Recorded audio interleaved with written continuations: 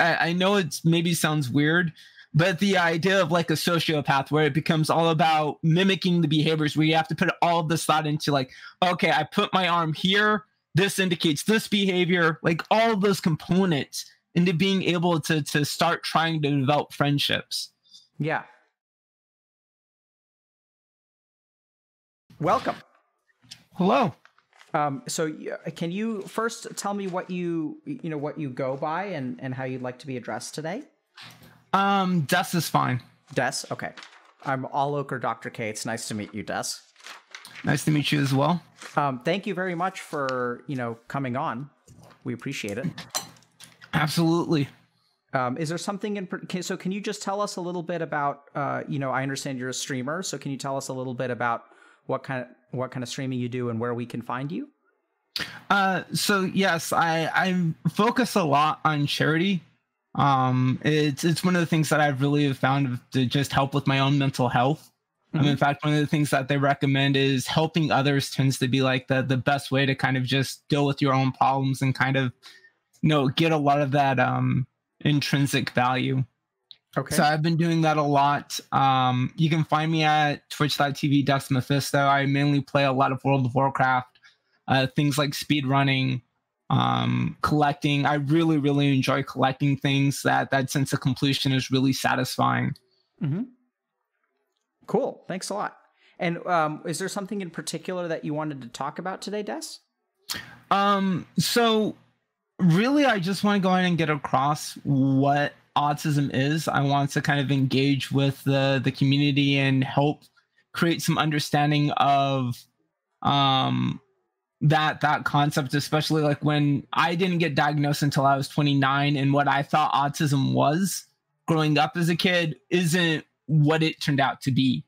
Mm-hmm. And then there's the whole issue of things like ABA, and there's this big charity event going on right now that is Color the Spectrum, which I think is sending out a lot of mixed messages about what autism is, and is more so hurtful to autistics rather than helpful. Interesting. So okay, so that sounds like a great structure. Des, do you mind if I ask you, just throughout this conversation, I think a lot of times the way that we try to illustrate things is by asking people sort of like personal questions about their experience of a particular thing, whether it be like, dealing with, toxicity in gaming or, dealing with depression, things like that. Is it okay if I ask you, personal questions about what your experience of autism is, things like that? Yes, that's completely fine. In fact, I recently there was a video that just went viral of a BPD individual who was hitting themselves in the head repeatedly after being harassed by a customer. And that video gave me the strength to actually post a video of me having an autistic meltdown on stream.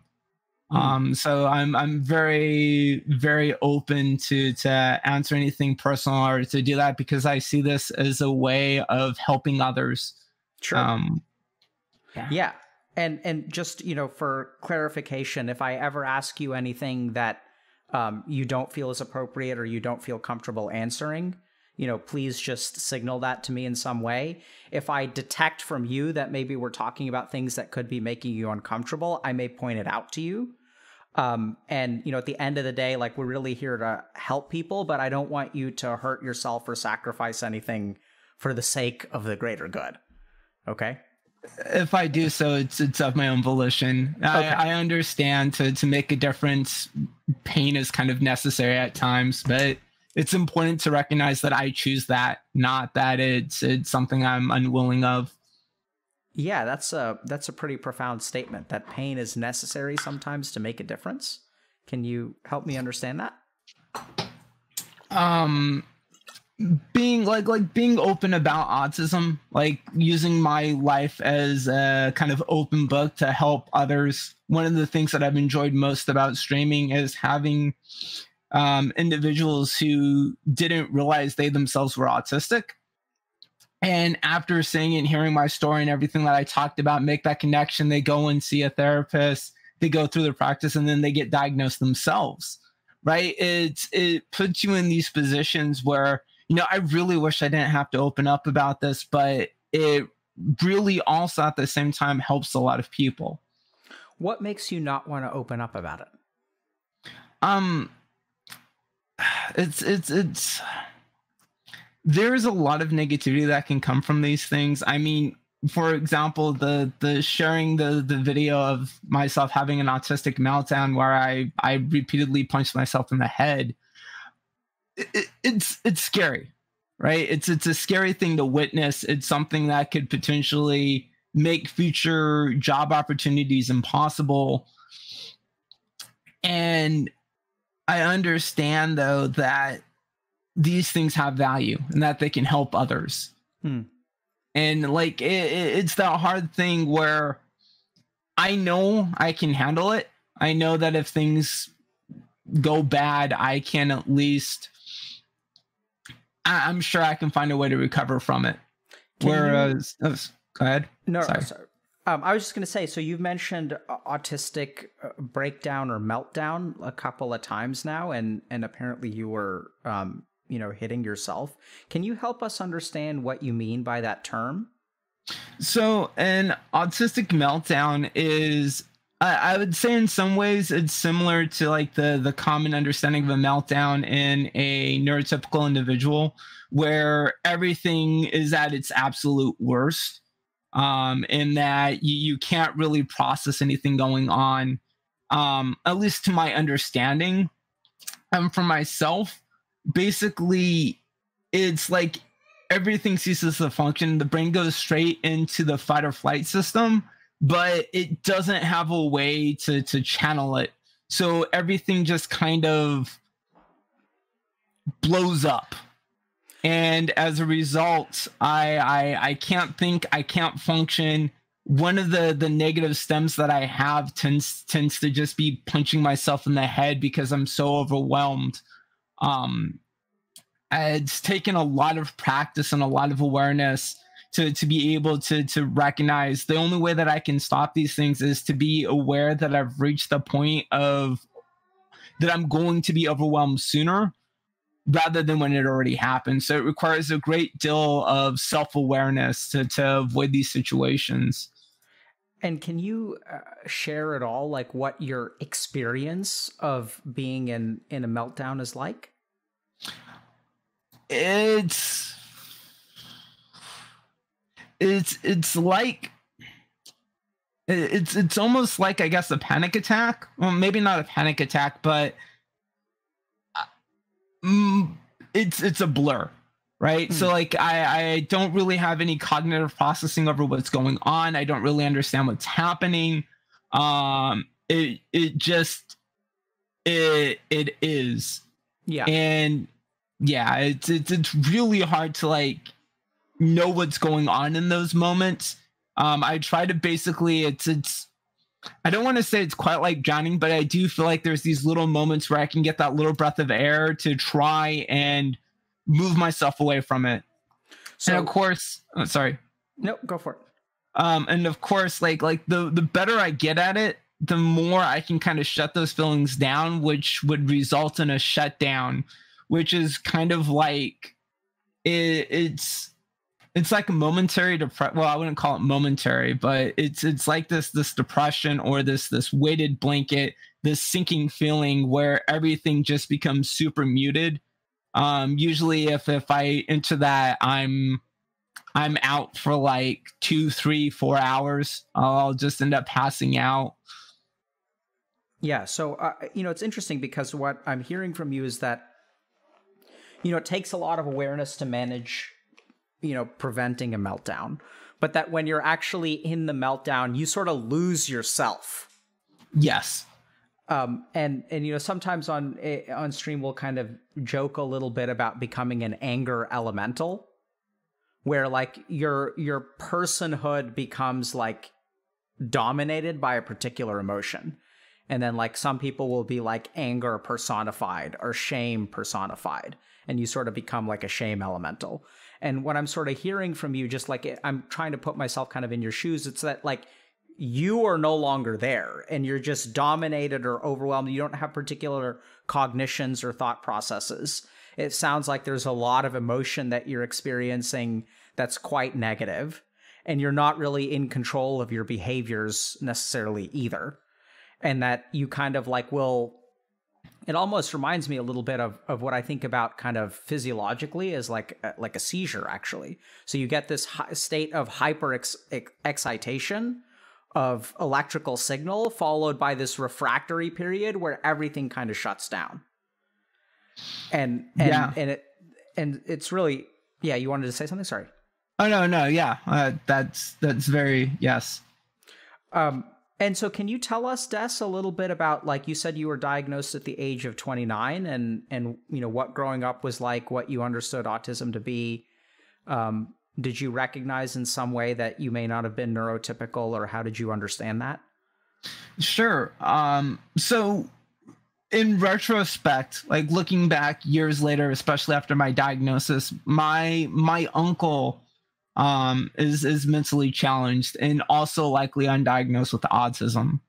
I had kind of put myself through my own version of ABA as a kid growing up because I saw the way he was treated.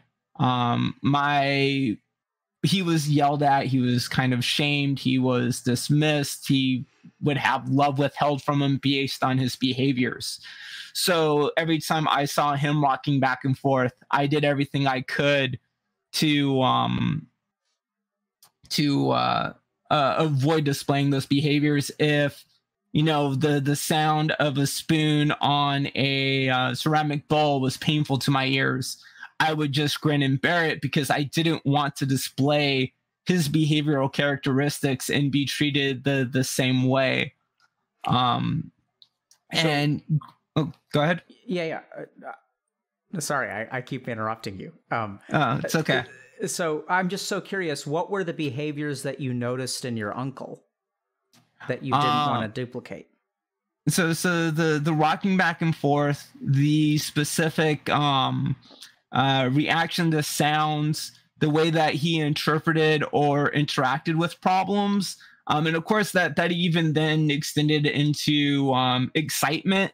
So like things like Christmas, I began to immediately mute that behavior as well. So instead of being excited about Christmas, I was like, oh, it's just Christmas. And I did this at a very young age because I didn't want any of those associated behaviors, which is, I think, what resulted in just a lot of knowing and unknowing masking growing up as a kid. I was originally diagnosed with ADHD in 3rd grade. And then I always knew something was wrong. I just didn't understand what was wrong. The best way I could describe it is I always kind of felt like everyone knew something I didn't know. Like I don't know how to like fully explain that, but I always felt like I always just knew something was wrong. And it wasn't until like I graduated college that I started to experience what is known as autistic burnout, where I lost a lot of my masking and abilities to kind of do things like driving became harder. That's when I ended up getting diagnosed with OCD pure O, because I was having a lot of intrusive thoughts, very obsessive. My anxiety started shooting through the roof.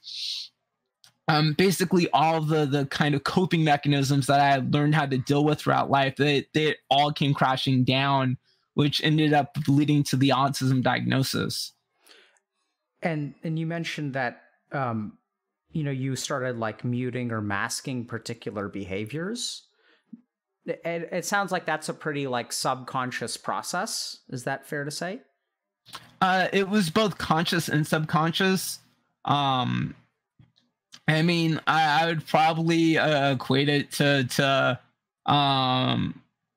like, instead of being the person to touch a hot stove to be like, oh, that's hot, I used others to learn that. So if I saw someone else treated a certain way, I was like, okay, I'm not going to act that way because I don't want to be treated that way. Honestly, I'd say that was kind of like a lot of how I learned things, was I had to study other people to understand those behaviors. Yeah. So do you mind explaining what ABA is? Because some people aren't familiar with that. So ABA is a psychological practice. It's a therapy where behaviors that are considered undesirable are replaced with behaviors that are considered desirable. I wouldn't say basically like dog training, but very similar. That idea of, like, say, if you wanted to get a person to make eye contact, it used to be that you would punish them if they didn't make eye contact. Now that they prefer kind of just reward reinforcement.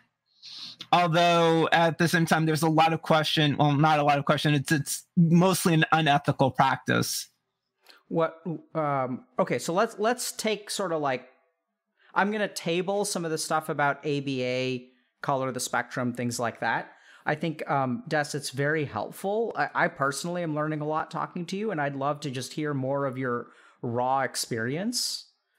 Because I think, rather than using like terms and stuff, which we can definitely get to, I think that the challenge is, like you said, a lot of people with autism feel like, everyone else is watching a movie with the volume on, and like you can tell, like you're still watching the movie, so you kind of know what's going on, like you can kind of enjoy what's going on, but it seems like there's something that other people are sort of getting that you don't seem to have access to.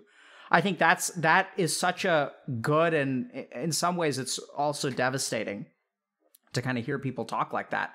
But when I work with people with autism, like I think that's such a beautiful way to describe their experience. It's sort of like, some people just seem to know things that I don't know. I don't know exactly what I'm missing, because you can try to be like calculating about it, right? Like you can kind of say like, okay, well, it's clearly not like, I can hear things and they can hear things. It's just things seem to affect me differently, or things seem easier for other people, and I don't know why this has to be so hard for me. Those are kinds of the sentiments that I've kind of come away with. What do you think? Yes, absolutely agree with that. Like just everything growing up, like making friends, interacting in school, the interaction with teachers, like all these individual components, every single aspect felt like a struggle because I couldn't connect. I struggled to start making friends until I was 21, 22. And the way I went about it was I sat down with a therapist and I told him my plan, that I was going to go to bars. I was going to sit there and I was just going to observe. Like I wouldn't have a phone or anything. I would just sit there and watch everyone, to the point that I would become so bored that the act of talking with someone would kind of at least compensate for the fear of interaction to some degree as well. But also in that time, I would be watching, how the body language displayed, what topics were they discussing, how do they interact, like all these little components. I observed all of that to try and replicate. Like I know it's maybe sounds weird, but the idea of like a sociopath, where it becomes all about mimicking the behaviors, where you have to put all of this thought into like, okay, I put my arm here, this indicates this behavior, like all of those components, into being able to start trying to develop friendships. Yeah, it sounds quite labor intensive. And is it okay if I ask you one or two more questions about your uncle?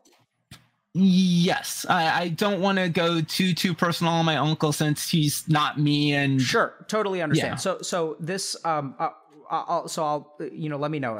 I'm asking for permission for a reason. So let me know if we skirt that boundary. But what I'd like to understand is like, are there particular experiences that so it sounds to me like you noticed that your uncle behaved in certain ways, that maybe you shared certain tendencies with him, and then you started to mask or mute those behaviors. Did I understand that correctly? Yes. And I was wondering if you could just illustrate for us like an experience that you had where you saw something and then you recognized like, oh, I shouldn't actually act like that. The one that oddly, like the one that stands out in my mind the most, which is silly, was literally how he held a fork. My grandma yelled at him something fierce, like just chewed him out at, like we were having dinner, and just the way that he held a fork.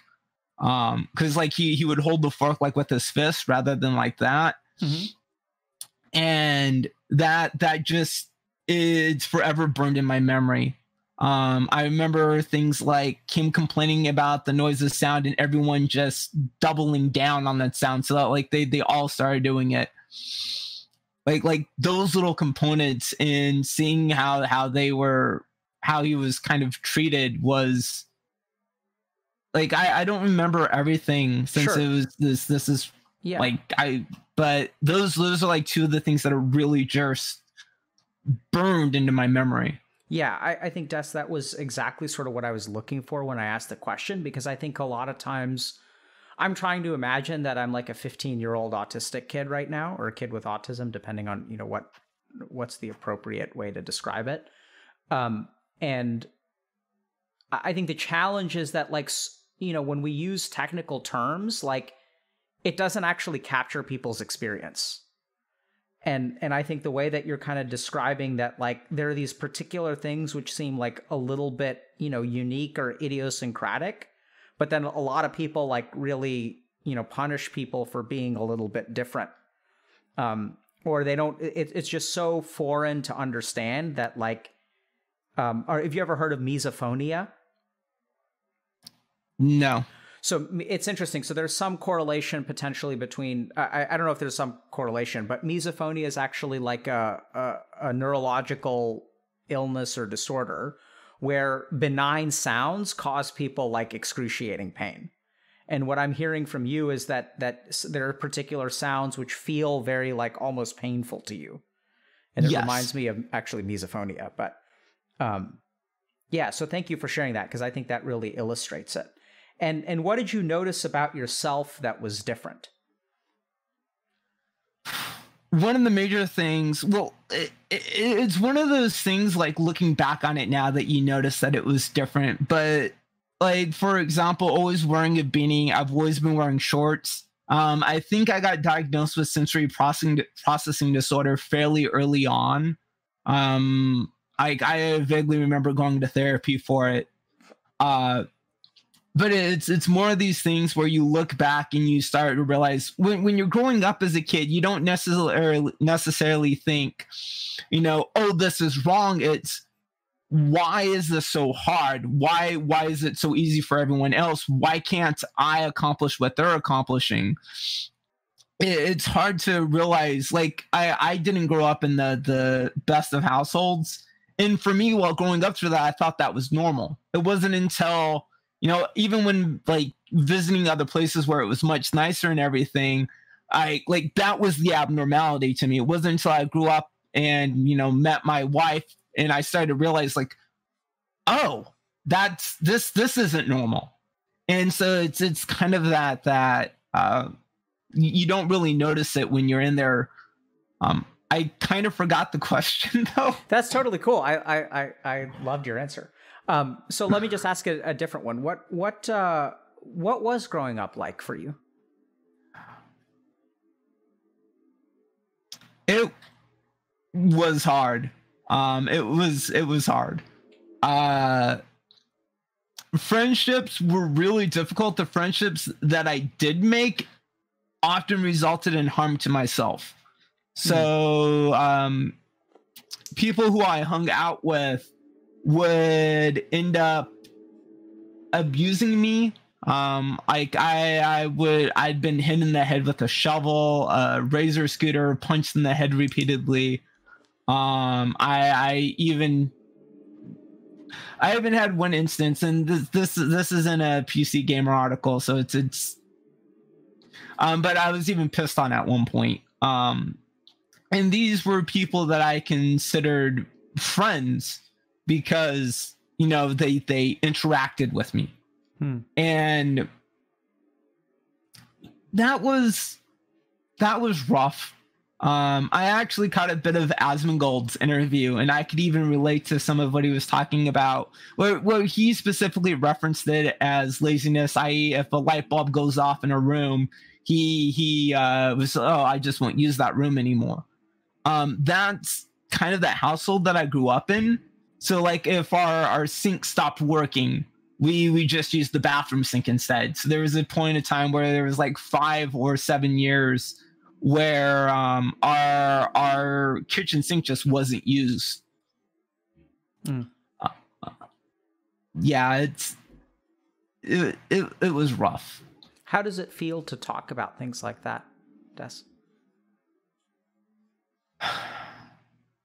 Honestly, it feels like past trauma, right? Where like I went through this. I've talked with numerous therapists about my experiences growing up as a kid, that kind of like trauma and stuff. And it is what it is. It happened. It sucks, but focus on the now. Yeah. Yeah, I can sort of detect your the imprint of therapy and all the work that you've done in the way that you talk about it. You know, I think that I'm hearing a lot of acceptance. I'm not hearing a whole lot of excuses or defensiveness. Which is interesting, because a lot of times, you know, when people will talk about their upbringing and or the negative things that potentially their parents or loved ones used to do, there'll be a lot of like caveats, excuses, you know, balancing the equation. Oh, my parents did love me a lot, things like that, you know, and I'm not really hearing a whole lot of that from you, which doesn't, you know, I'm not getting the sense that your parents were abusive or neglectful. I mean, maybe they were, but like, you know, I'm not, I think it sounds like there were just a lot of challenges in the household. You know, it sounds like some of your caregivers could have done a better job.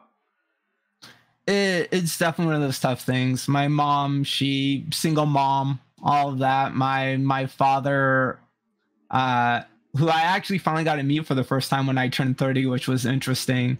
He was in prison and stuff. So it's, you know, it is what it is. It's best to focus on the now, because like you can't do anything to fix the past. You can do plenty to fix the present. Yeah. What I'm hearing is that you kind of spawned in a rough location. that puts it well. Yeah, actually. Didn't really get a winning spawn there, but you got to play from it, right? Like wherever you spawn, you got to, you know, you got to work with what you've got. Absolutely. And I feel like where I spawned resulted in me doing a lot of good. Yeah. I mean, hell, we've raised almost $50,000 for charity since I've started streaming, which is just, wow. That's amazing, man. Like I never thought someone like me would be able to do so much good. And who is someone like you? Disabled, like struggling, like I've always struggled to do full-time employment, that kind of thing, where I've always just, you know, I never felt like I could connect or fit in or do anything. And to suddenly be able to be like, oh no, actually you found a place where things are working and you're actually doing a really good job at it. It really changes. It's one of the things I love about Twitch. Right, where in a lot of instances where you've struggled in the real world, especially as a disabled individual, to finally find a platform where your disability isn't as much of a limiter as it is in reality. I mean, streaming is reality, but you like the real world, so to speak. Yeah, I think there's a lot of interesting philosophical points there about, you know, what's the real world, what isn't. I'm curious, how do you feel about the term disabled? I'm personally fine with it. I understand that there's some backlash around the word and everything, but I mean, it's hard not to refer to it as a disability, because I feel like it limits me in so many ways. Going for my master's program, that was a nightmare. Academia in general for those of us with disabilities is almost an impossibility. And then adding in COVID into it, and I was completely wrecked. I couldn't even. I finished my master's program with a 4.0, but I couldn't finish writing my thesis because everything changed, and it was like it just slipped through my hands. Interesting. What's made it hard? Can you help us understand? Like you said, you've struggled to maintain full-time employment. What's made that hard?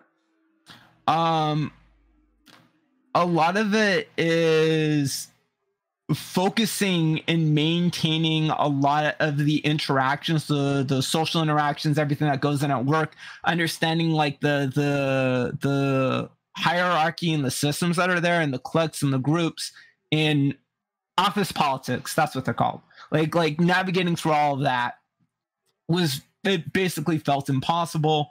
There are certain tasks that you're expected to be able to complete, like talking on a phone. I've learned ways around it, but it's difficult still. I really, really, really, really hate phones. I do not like phones. They are such a just overwhelming sensory, especially phones ringing. And then, of course, you know, like sometimes, because a lot of workplaces, they don't give you space. You're all kind of in like enclosed. Sure. So things like I used to have a coworker who would like spam click their mouse to activate their computer. They just like click, click, click, click, click, click, click. I could not get any work done. I would have noise canceling headphones and everything. Or, you know, people will come up behind you, start having full count conversations.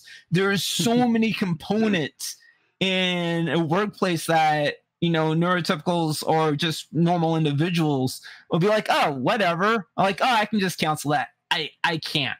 Yeah.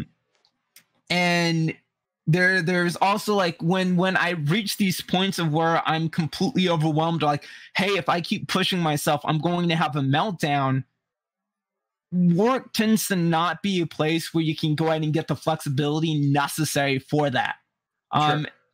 And that's again one of the things that I love about streaming is like, hey, I'm like nearing that point where I'm overwhelmed, I'm going to have a meltdown, and I can just stop.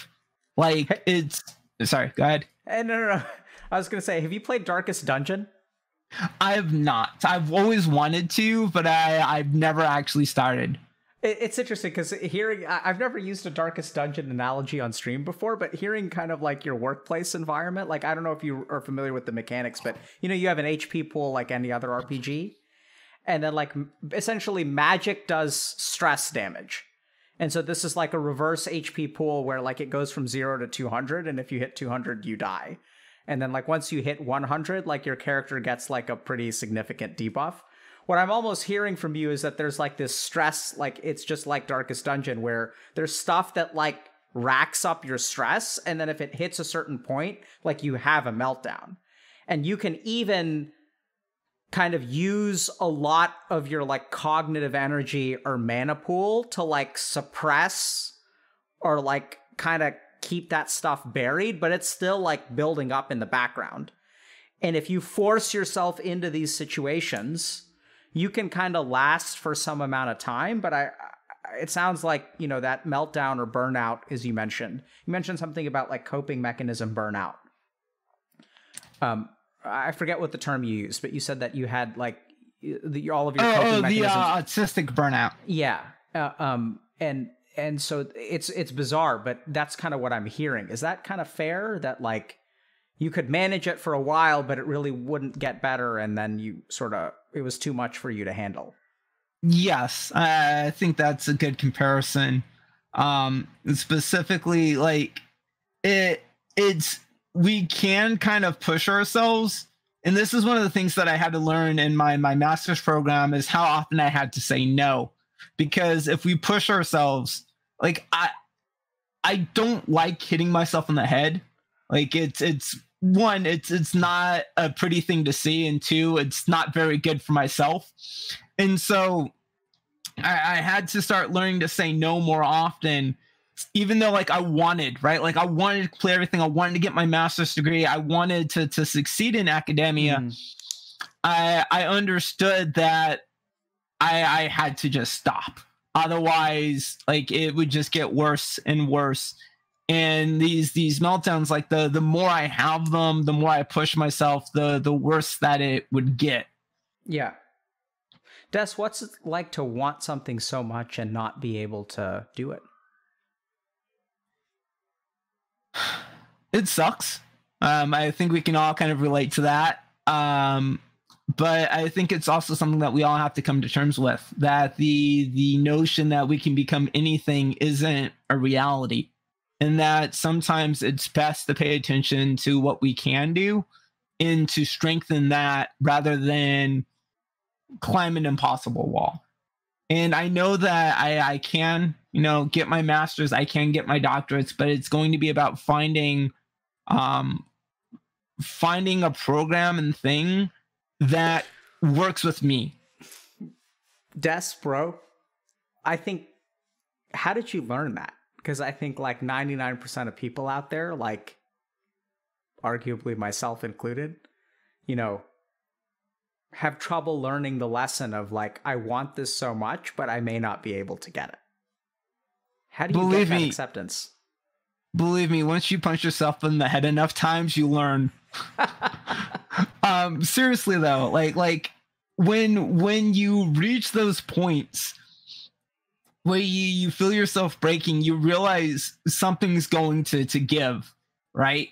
And I think that's kind of one of the, at least the positive things, is learning that it's like, I can't keep doing this. I got to find another way. The best way to describe my experiences is it's like trying to Kool-Aid man through a bunch of walls, and eventually you can't Kool-Aid through the wall, so you have to find a way around it. Yeah. And well said. Yeah. Beautifully said. Des, it's also kind of interesting. Let me just think about this, because you mentioned this cycle, which I think is really important to understand, which is like, once you Kool-Aid man through a wall, or once you fail at something that you really want, it actually causes you to try to Kool-Aid your way through more walls, right? You dig deeper.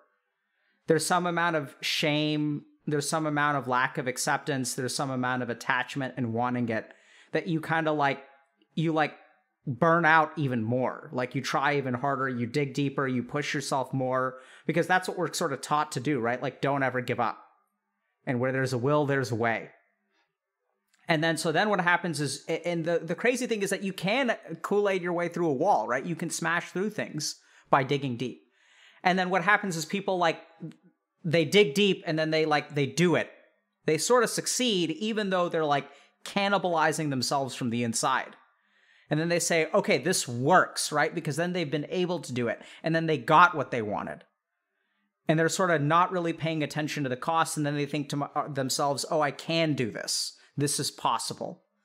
And that's almost what I find to be like the most damning thing, because it's sort of like, yeah, it's possible, but what did you have to pay? What's the price that you pay to get to where you are? And then if they fail again, the whole cycle repeats, and they're like, oh, if I had dug deeper, if I had sacrificed more, if I had done more, if I wasn't just so messed up, like if all of these things, and then like the cycle repeats and it repeats and repeats.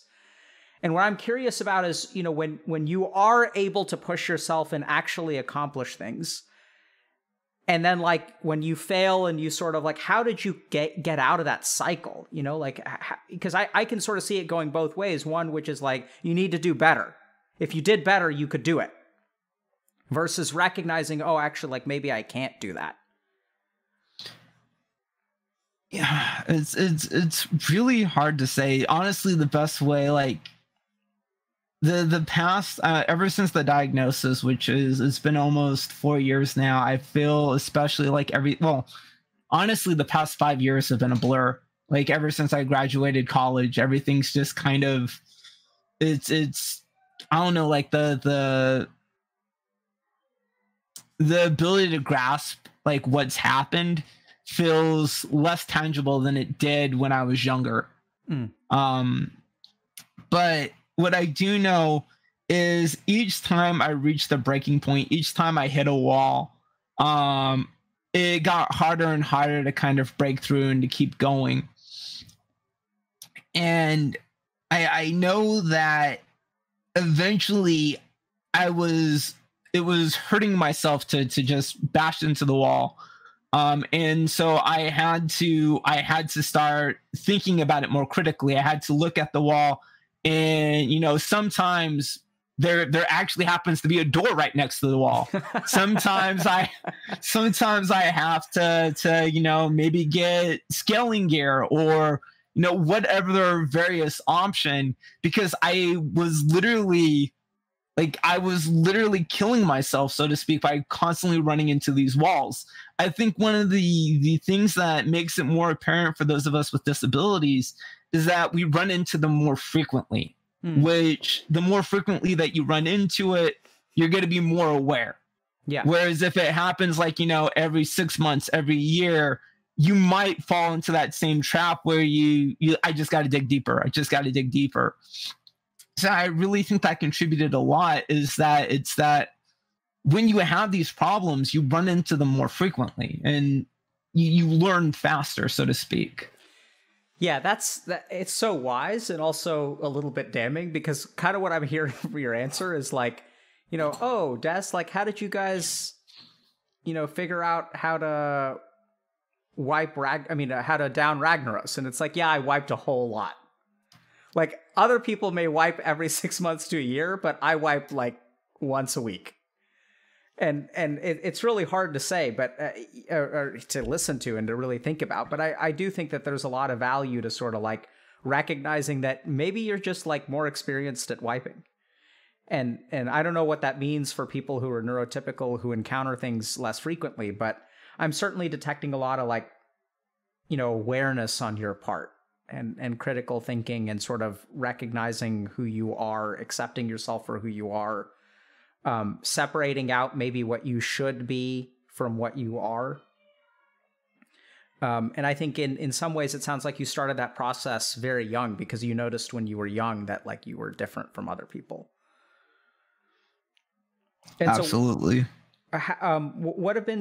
how did you feel about getting an autism diagnosis, or what was that like for you to get diagnosed with autism? It was a major relief, to be honest. It was a struggle. The therapist and kind of everything, they don't like diagnosing adults as autistic. They don't really see, or at least my therapist didn't really see that the resources were useful to diagnosing an autistic adult. That you were seen as like taking resources away from autistic children, that's something that could be, benefiting someone that they could help. Because once you're an adult, there's no support network. There's nothing that can really be done. Which is part of what led me into charity, because that's literally horrifying to realize. Yeah. Okay, you invest so heavily in autistic children, and then it's just like, well, it's someone else's problem now, right? It's like building a beautiful garden, and it's like, we'll let the weeds take over, right? Like, it makes no sense. So getting that diagnosis not only gave me ease of mind and understanding of who I was, but it also connected me with the autistic community, being able to connect with other autistics that have had similar experiences, to be able to be a part of a network where I finally felt a sense of belonging, which, like, I think a lot of that psychological usefulness is missed in these diagnoses, because it's super important. It's really important to be able to have that connection, to have that belonging, to know that you're not alone, to go from feeling like there's no one else like you, no one else going through the problems that you're going through, to feeling like, holy shit, there's other people out there that understand. Yeah, it sounds like you had felt alone for a long time, and now I'm sort of hearing you say a lot about being able to connect to other people, but other people I've worked with have also sort of emphasized that they had a reason for why things were the way they were, right? Because people like my experience with people with autism, just listening to them, is that they just feel so broken, like arbitrarily, because there isn't like a diagnosis or reason or rhyme, or like you're just bad at making friends.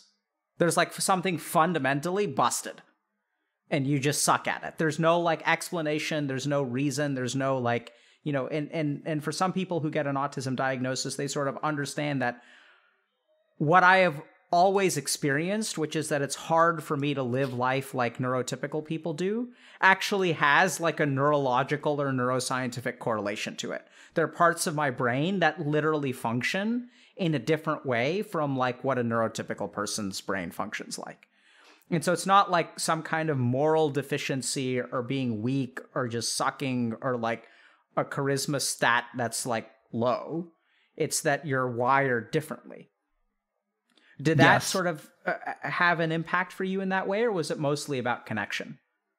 No, definitely like finally having that answer and understanding. Absolutely. Like I focus on the connection because I think that's a really important thing, because I think many of us with autism, we desperately want social connection. That was like one of the big misunderstandings that I had about autism before getting my diagnosis, was that if you wanted to have friends, if you wanted that social interaction, that you couldn't be autistic because autistics weren't sociable, which it's simply not the case. And there was like a lot of these kind of this misinformation out there that I had to search through to better understand what autism was when I went to seek my diagnosis. And can you help us understand a little bit about sort of this? I can imagine it's tricky because on the one hand, it can be hard to make social connections and wanting social connections, and what it's like kind of swimming through those waters. A lot of it, like one of the big things that I struggled with growing up as a kid is noticing when I was being annoying, right? Like I would talk about something I'm very passionate about, something that I care about, and realizing that the other person was annoyed, bored, or whatever, and trying to like now like I have all this anxiety, and I'm constantly watching like facial interactions, I'm watching body language, like there's this huge anxiety where I'm like, okay, I need to change the subject, to the point that even if someone is enjoying the conversation, I'm ready to jump that conversation, like, oh wait, I've been talking about this for 3, 4, 5 minutes, okay, I need to change subject, even if they are liking it, because it's almost like the script that plays in my head. Yeah, like a lot of those, that kind of like trying to figure it out was just, it was constant, like, okay, I didn't get the reaction I wanted, or okay, this didn't happen the way it was, try again, let's change one thing. I mean, I definitely relied on science a lot, like things like scientific method to be able to go and experiment and like, okay, we'll try this one little tweak, we'll try this tweak, we'll try this tweak, until I ended up with a script that was somewhat successful. Yeah. And it sounds very intensive from an energy standpoint. Yes, it can be exhausting. Yeah. And that, you know, once you came up with your algorithm that like, even if the conversation organically didn't require a shift, there's a part of your brain that has learned that after 4 minutes about talking about a subject, the safest thing to do is to switch the subject. Yes. Yeah. But really, and I know you used the term sociopathic, but I think, you know, I think that it's somewhat apples and oranges, but I am hearing a lot that you make like a lot of your social interactions are calculated.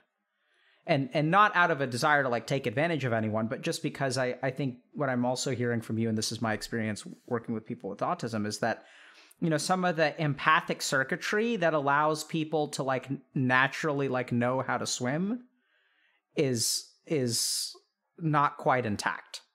And so you have to figure out other ways. I just had another analogy, which maybe is devastating and offensive, but sort of like a duck without feathers.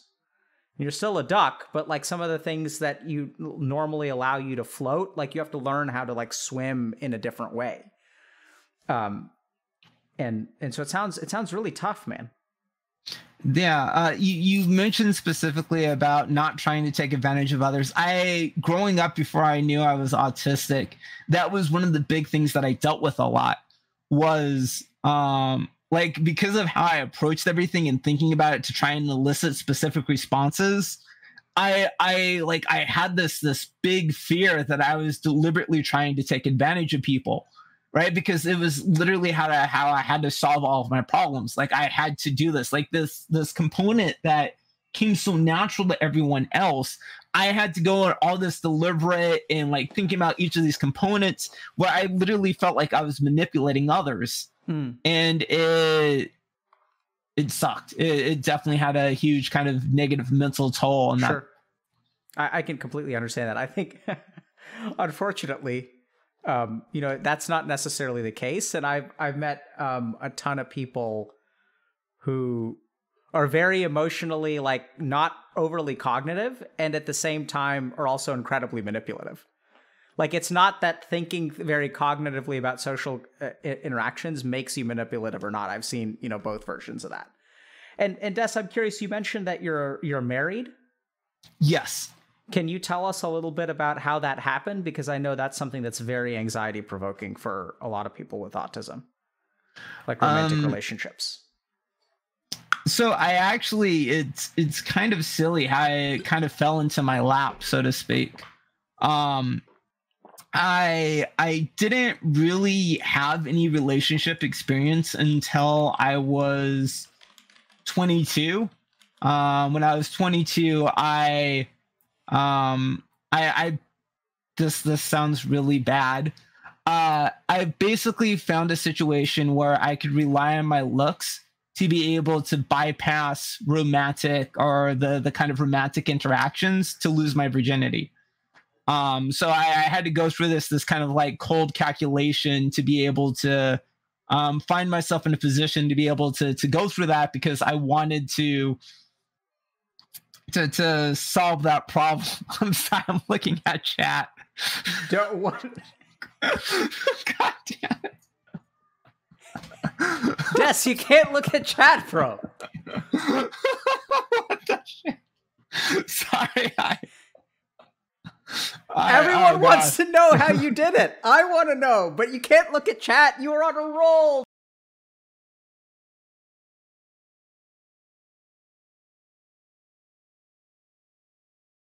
When you're socially awkward and you're not, even if you're not neurotypical. Imagine all the neurotypical people with social anxiety who think that they're incels and aren't even on the spectrum. And here you have the answer for them. And you get distracted by chat. Just let's put it on the ADHD part as well. But yeah, it is. So that whole situation, I basically, it kind of allowed me to, I don't know, I've admit my way through it.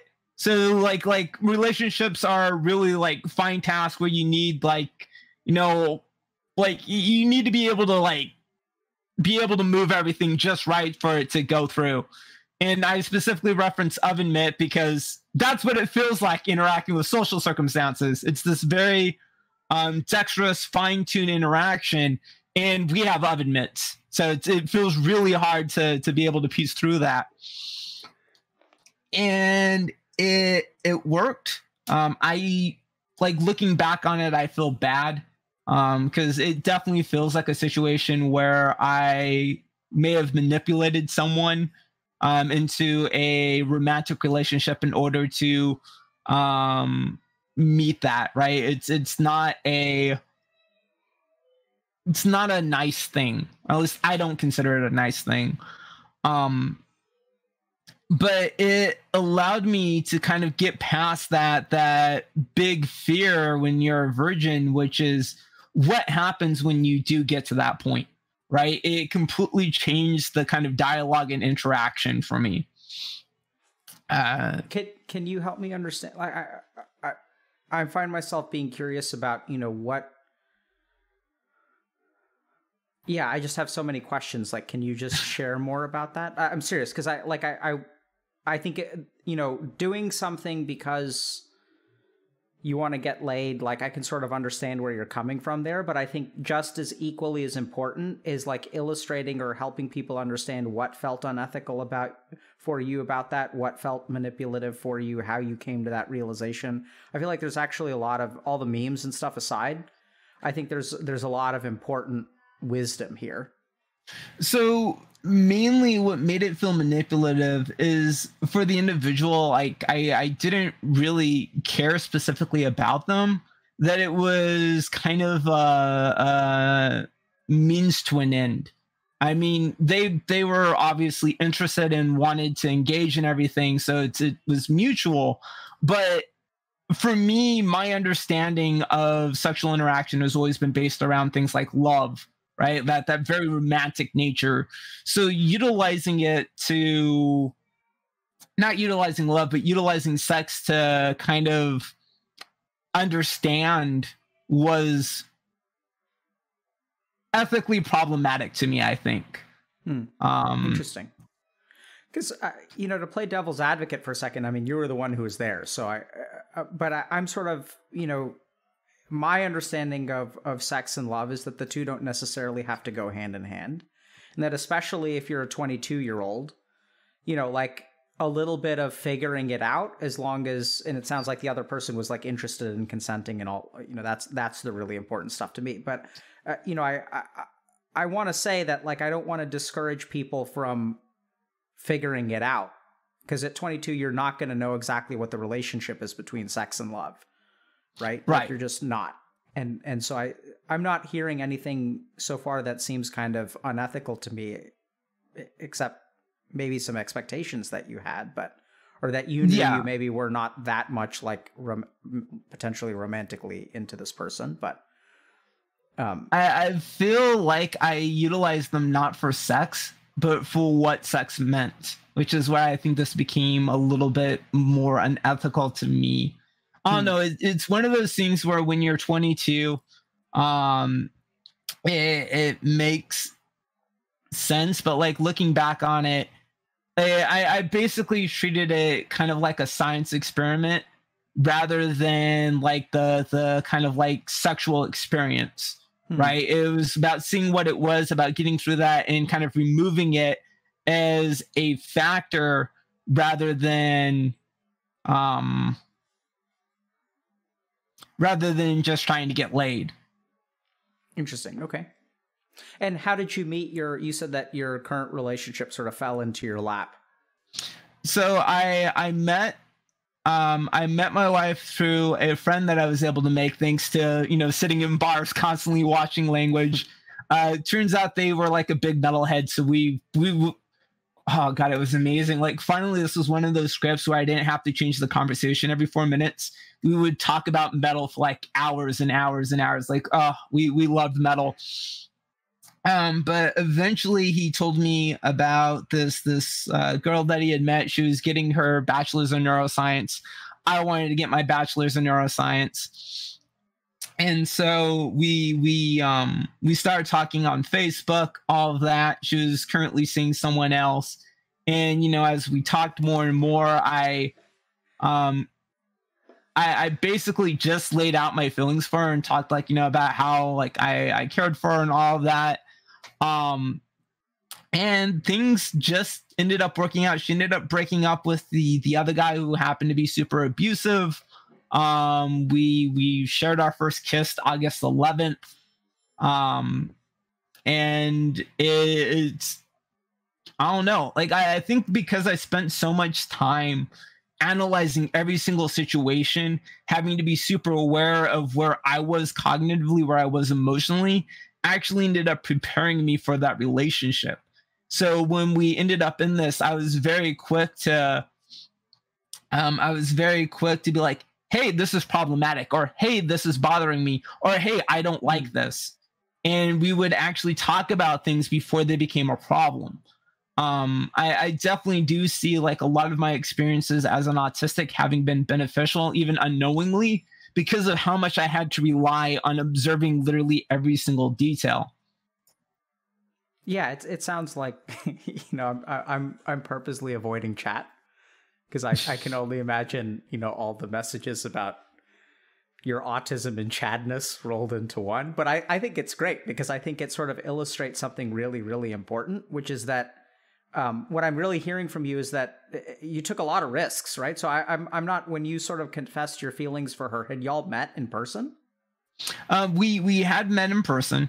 We had met a couple of times.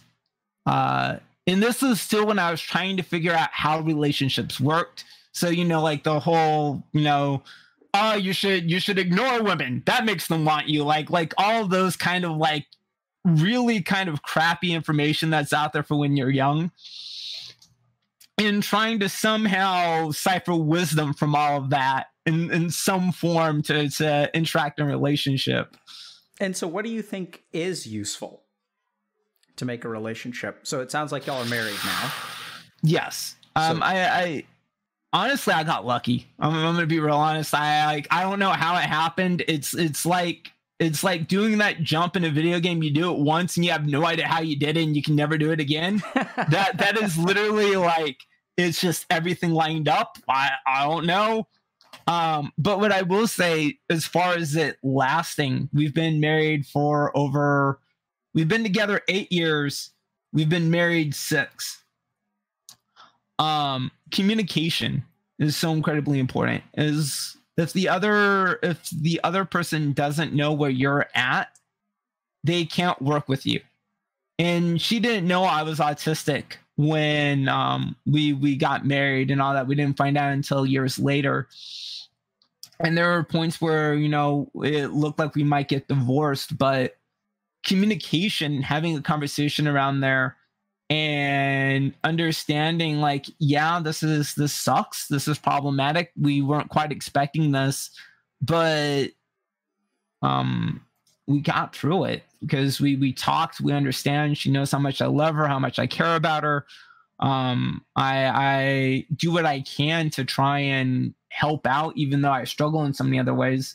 Like being married to someone who isn't able to bring in like full-time work or isn't able to bring in lots of money is difficult. But communication really helps. Yeah, I'm glad you said that, because I think that's what I'm hearing is different. So I think that, you know, sometimes people feel like they can't bring value to a relationship. And I know you say, frankly, it was luck, or so therefore it was RNG. And I certainly feel the same way about my relationship in terms of getting really, really lucky. But I do think that, you know, there are a lot of really interesting things kind of objectively, Des, about your relationship and how it evolved. And I think there are a lot of lessons to take away for people.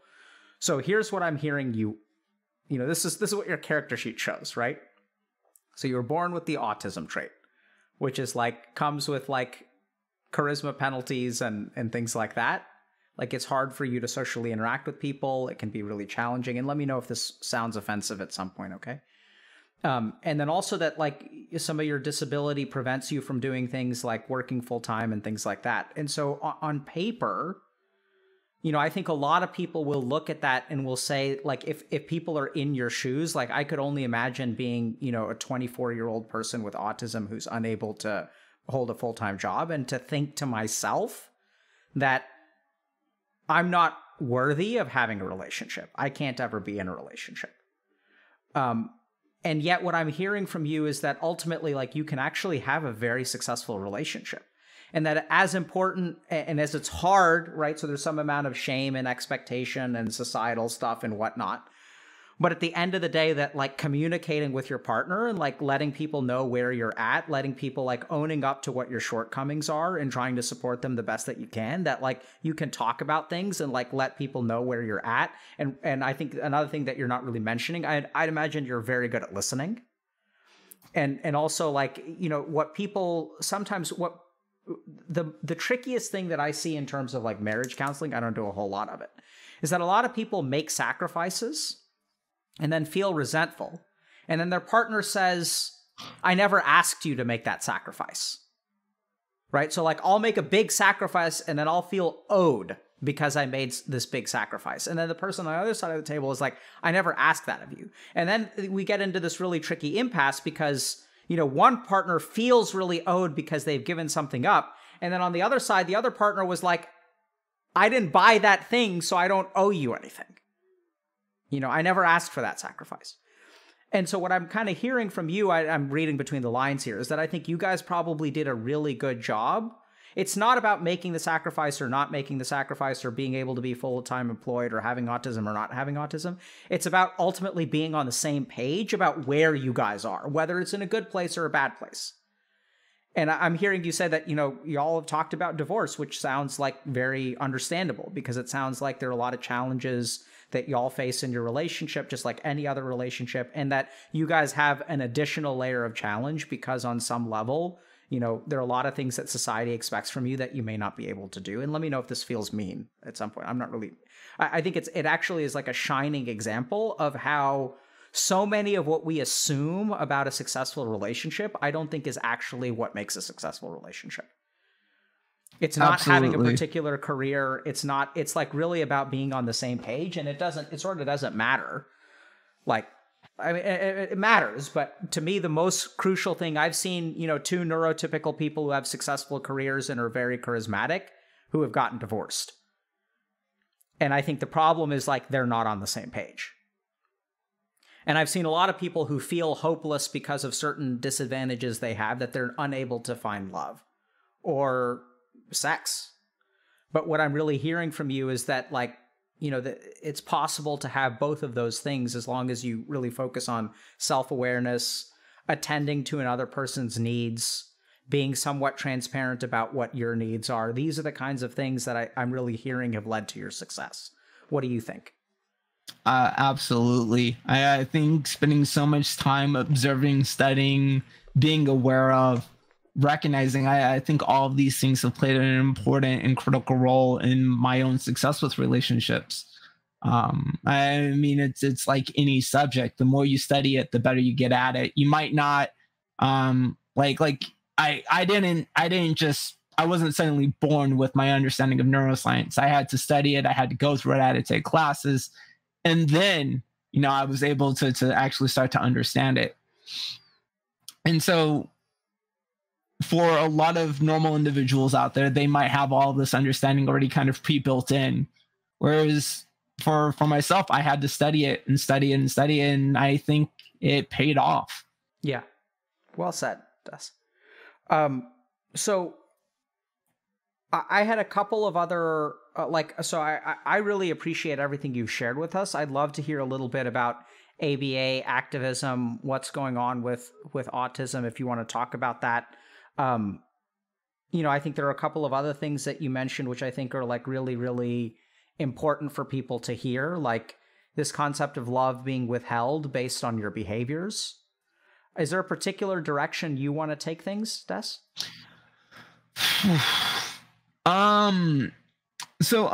Like this is a really important conversation for the autistic community, since ABA is generally considered abuse by our community. And on the idea of like the old school ABA being a way of withholding love, withholding attention, withholding certain characteristics, and why I compared earlier, like giving myself ABA. For those asking what ABA is, it's basically put the simplest way not to downgrade what it is or to downgrade ourselves. It's Pavlovian, right? Whereas like you give a reward or you give a negative response to elicit a specific response, a specific behavior. And in the instance where I was talking earlier about with my uncle, is my uncle would do an action, i.e. respond negatively to the clinking noise of a bowl, right? My response would be, okay, I'm not going to react to that because I don't want that added pain, because they'll keep clanking the bowl in response to his annoyance. So that is a negative reinforcement that tells me not to elicit that behavior. This is similar to what we've seen in a lot of ABA. It's changed since then, I've been told. But there's still a lot of problems, especially like positive reinforcement can still be problematic if you're getting a behavior to respond that causes harm. For example, I once had a meltdown, not one that resulted in me hitting myself, but I threw my phone and ended up running into a wall because a professor touched the lip of my can. So I had a can and their hand touched the part where you drink from, which caused me to become very overwhelmed. It's something that's very stressful and painful for me. But ABA would see this behavior as problematic and would expose me to it constantly until I didn't respond in a negative way. So what is the problem you see with that? It elicits pain as a way of no longer performing that behavior, rather than acknowledging the needs of the individual and what is going on. I ask the person to move the can versus moving the can yourself. It puts the burden on the autistic to suffer rather than creating a situation where no one is suffering. That's a good point. I'm not sure if people were so that's a good point. So can I share like a similar experience that I've had sort of as a treatment professional? Go ahead. So I was working with a young guy with misophonia. So misophonia is a neurological disorder where like something is messed up so normally when we hear a sound, like, sound hits our eardrum, and then that, the sound travels via a neuron to our auditory cortex, then travels to our auditory association cortex. So like I'm able to hear sounds, but if I use words, for example, your brain does not interpret words as sounds, it interprets words as words. So that comes from your auditory association cortex. So something we don't know exactly what happens in misophonia, but there are some sounds that elicit like pain. Like, so instead of, like hearing a particular sound is like the experience of like rubbing, like this person described it to me as like rubbing like an open wound with sandpaper. And so like literally sounds will hurt them. And so the interesting thing, this is, unfortunately, this person is older now. And so like back in the day, they went to go see a neurologist who would essentially do exposure therapy and was like focused on like making this person more resilient. And they're like, much like exposure therapy, like what we're going to do is expose you to the sound until your neurons acclimatize to it. And so what this person sort of discovered is that like they didn't ever acclimatize to it, because it's sort of like, it doesn't matter how many times you get kicked in the nuts, like it's going to hurt every time. There's no like acclimatizing to getting kicked in the nuts. And so the bizarre thing, the reason they wound up in my office is they were so traumatized by the treatment that they sort of developed PTSD and a personality disorder as a result. Like chronic PTSD. So PTSD, personality disorder, it sort of completely changed the way that they like interacted with like, so like they started to think of like doctors and parents. Like it was really confusing because they understood, oh, this doctor is trying to help me and like my parents are trying to help me, but like they're hurting me a ton and they won't stop ever. And they tell me that every time I get hurt that like I need to be stronger. And it completely reshaped the way that they looked at their like important relationships, caused a ton of problems. And I think the way we were able to make progress is through recognizing that, early on when you were like 6 years old, these people who were supposed to protect you actually would like take you once a week and rub sandpaper over your open wounds. And what do you think that does to a child when it happens like clockwork once a week for an hour for a decade? And it's really kind of terrifying that like a lot of times I think, unfortunately, as treatment professionals, there's a lot of iatrogenic, which means like, treatment induced injury. And it's really sad, but just, I get what you're saying. I didn't realize this about ABA though. So it's good to know. Yes, there's been talks about changes. I recently read an article that came out in 2021. And from there, like the argument that ABA has changed, it's still argued as unethical because the practitioners are working outside of their scope as well, i.e. that they're not experts on autism, and that to treat a neurological disorder from a psychological perspective is also troublesome because it can't be solely confined by behavior. So it's kind of outside of the scope of the individual to not have experience with autism, like to actually be like an expert on autism. So they can't even notice like if the autistic individual is in pain right? Because we don't display our pain, we don't display our trauma in the same way that neurotypical individuals will. So it's very problematic to say that, well, they're not being hurt. It's like anyone can say that. It's like, well, they're not being hurt. It doesn't mean that you can't, or just because you can't see it doesn't mean it's not there. Yeah, I mean, don't get me started there, because it's like such an uphill battle to try to explain to people who think that they're experts that they're not experts. Like, the one lesson that I've come away with, Des, like just personally as a clinician, is that I can have all the training in the world, but every person I meet is an individual. And when I run into trouble is when I start thinking about myself as an expert.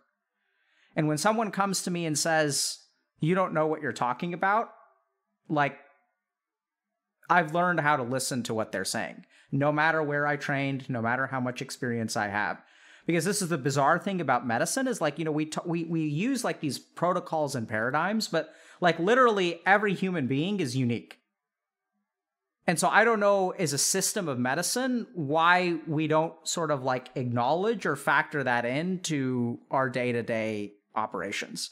But I think it's really hard to explain to people who believe themselves to be experts that, you know, you may not know as much as you think.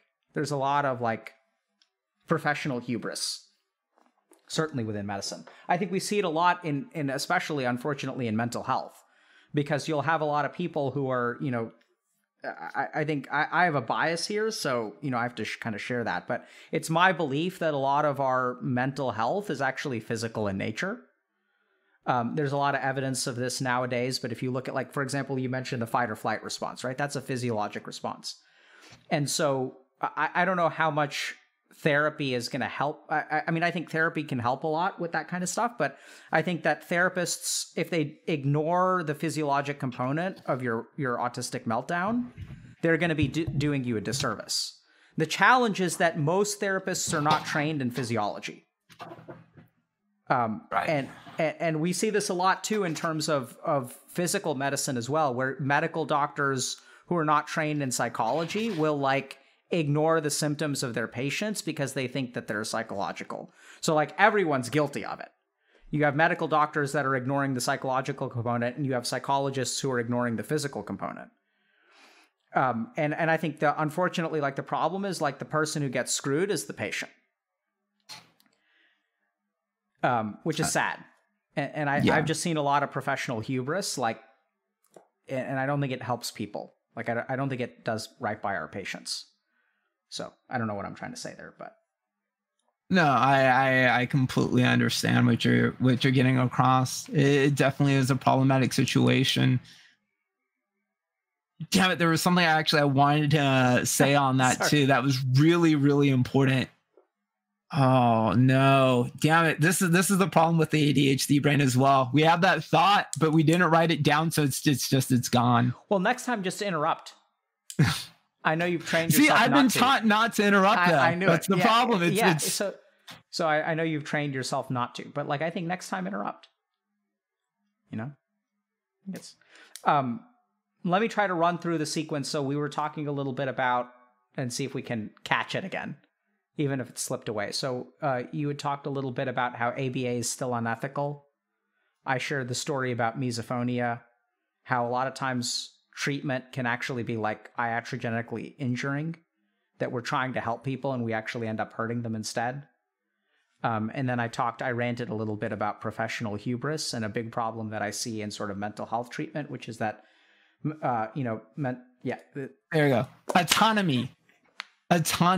It's the idea that those with mental health issues don't have it. And so that these experts feel like they have a power of authority over the individual because they're not as seen as having autonomy. It's one of the big issues that we face as autistics is that we're emphasized.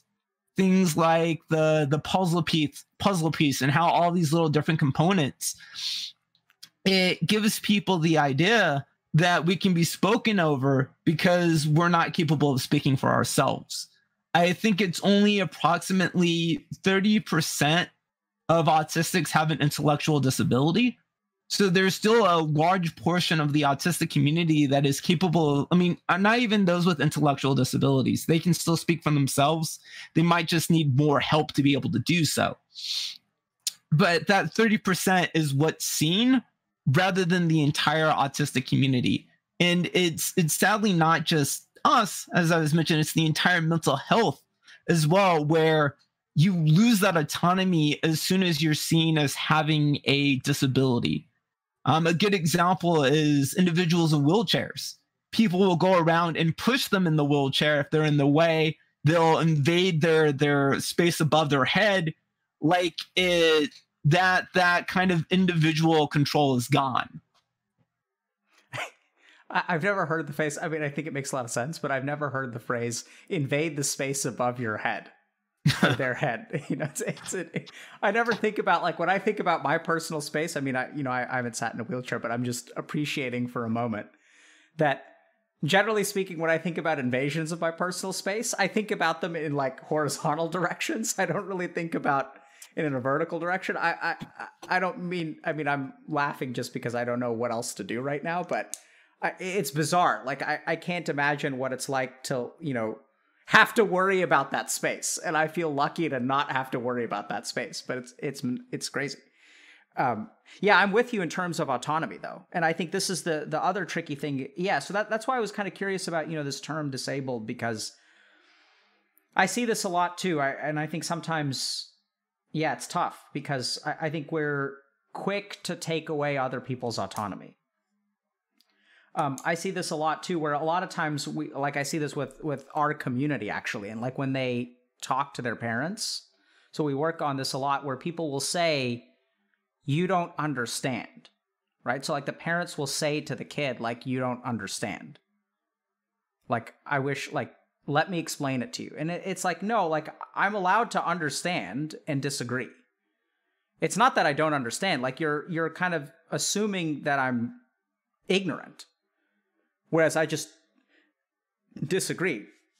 I'm allowed to have an opinion that is different from yours, and that doesn't make it objectively wrong. It's not a deficiency in my understanding. I see this a lot also in gender dynamics, in terms of, like, sometimes, you know, people will, like, especially towards women and within our community, you know, people will be like, "Oh, because you are a woman, therefore your opinion is worth less than someone else's.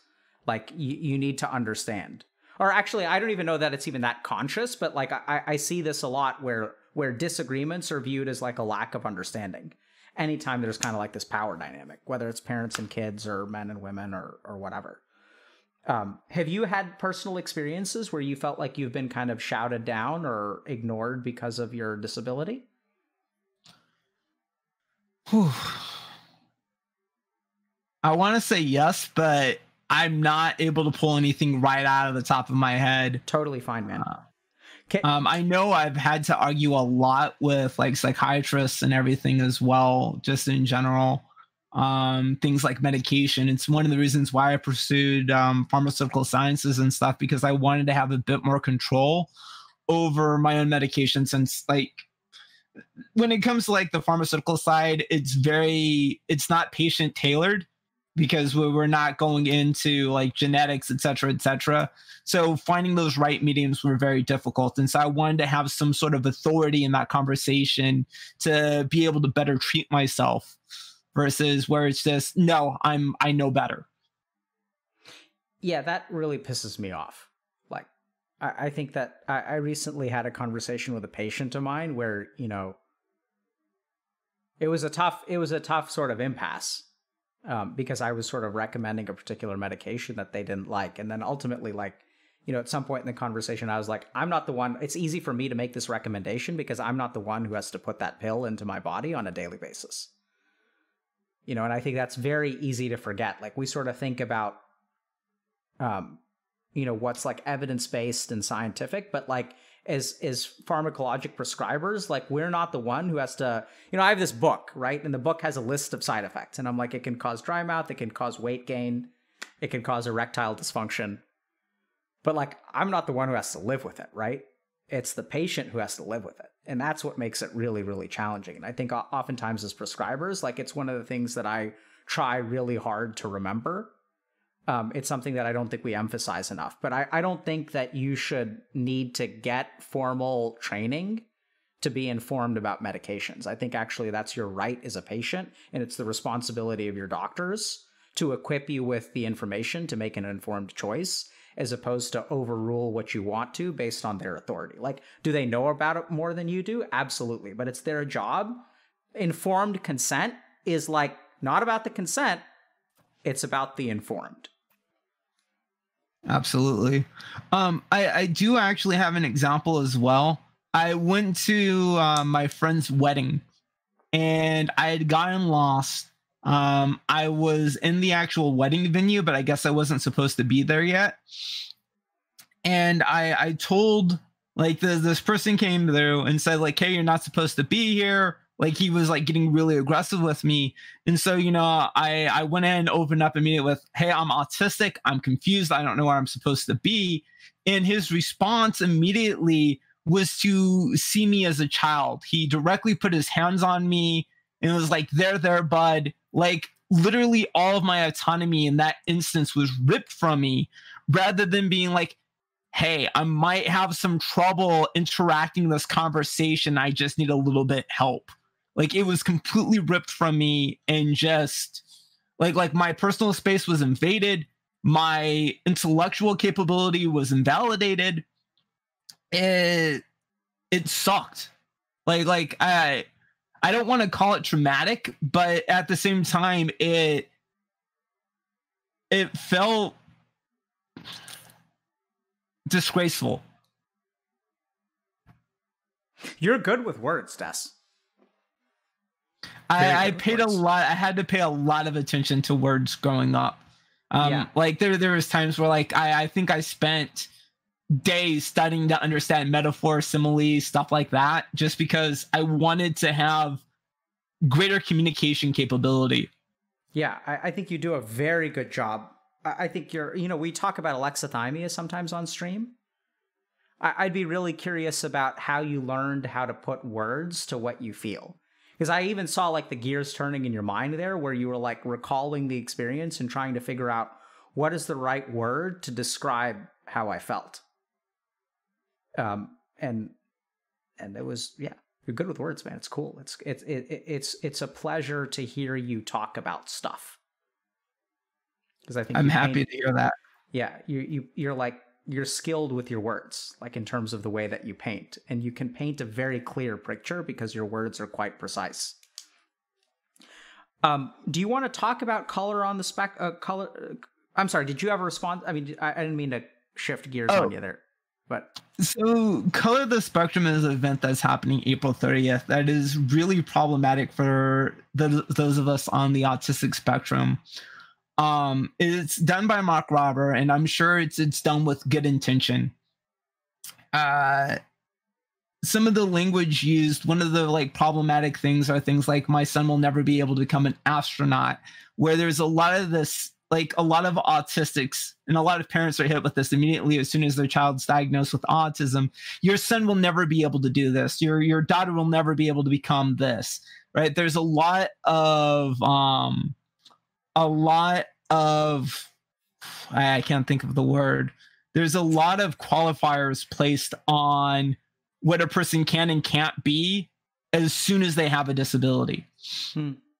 And this language is really harmful to the autistic community. We were kind of, as mentioned, emphasized where we're seen as children. A lot of everything going on is from the perspective of parent to child rather than adult to adult, or adult to child, right? I think that an adult to a child, that communication is different than a parent to a child. And Next for Autism is the charity that's being supported. Up until recently, they wanted to cure and prevent autism, which many of us in the autistic community feel is very, they use eugenics.